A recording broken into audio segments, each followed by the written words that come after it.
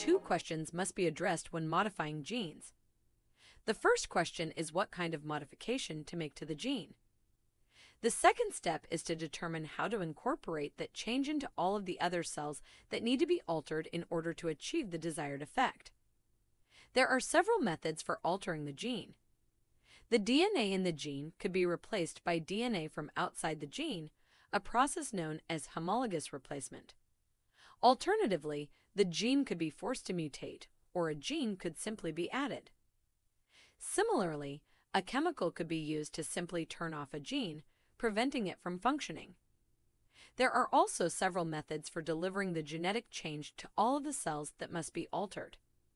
If the altered cell is a reproductive cell, then a few such cells could be altered, and the change would spread to the other somatic cells as the organism develops.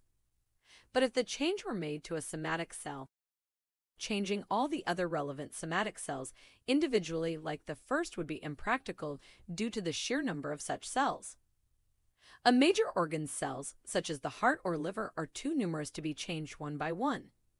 Instead, a carrier or vector, which can be a molecule or an organism, is a common approach to reaching such somatic cells. A virus, for example, could be used as a vector. The virus would be rendered harmless or altered so it would not cause disease.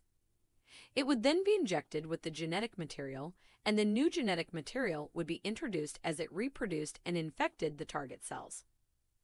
Viral vectors have to be very specific. For example, a virus that infects and changes only heart cells without infecting and changing all other cells in the body. Fat particles and chemicals have also been used as vectors because they can carry the new genetic material through the cell membrane and into the nucleus.